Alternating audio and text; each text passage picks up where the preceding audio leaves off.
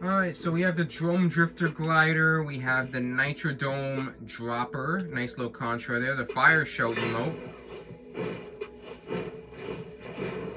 Pretty cool. We have Start Your Engine Spray, we have the V-Bucks, and we have the Ruiner Scar.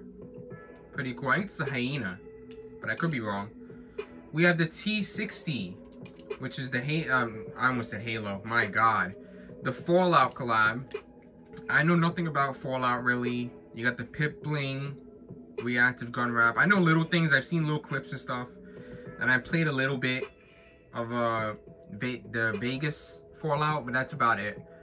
We have the Soltron Blade Pickaxe, the Pip-Boy backbling. That's pretty cool. Nice little banner icon. You got the T60 Power Armor skin. We have the Hot Rod version. The Cogsworth Cleanup. Pretty cool. The Vault Boy, which is animated. West Tech Wings.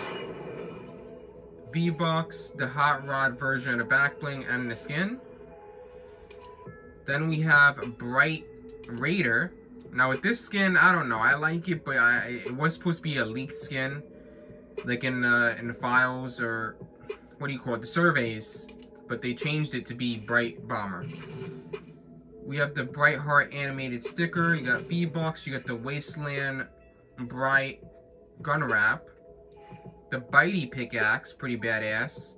Wasteland Drifter contrail. And then Bright Raider herself. Pretty cool skin. I honestly love it.